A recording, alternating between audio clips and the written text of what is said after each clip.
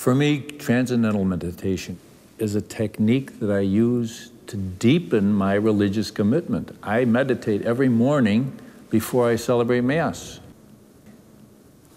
I feel much more clear, much more centered, much more silent interiorly.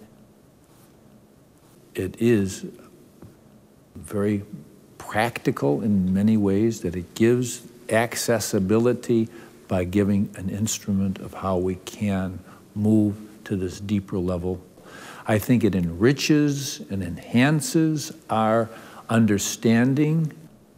Then that really empowers our prayer, and we do make this conscious contact with this power that's greater than ourselves. For Christians, that's contacting the Spirit of Jesus, the Holy Spirit, becoming aware that that Spirit is with us and in us.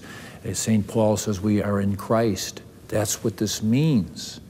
And how do you get there? How do you get there? You just can't be reciting words and words and words and words.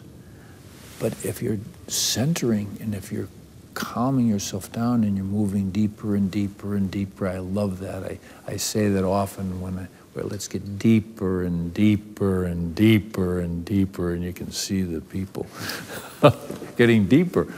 And it's so important that people have access where they can experience the contact. And I know that it's happening in me. And I know that I am a different man than, I'm the same man, but I'm a better man. I'm a better Christian. I'm a better priest because of this technique.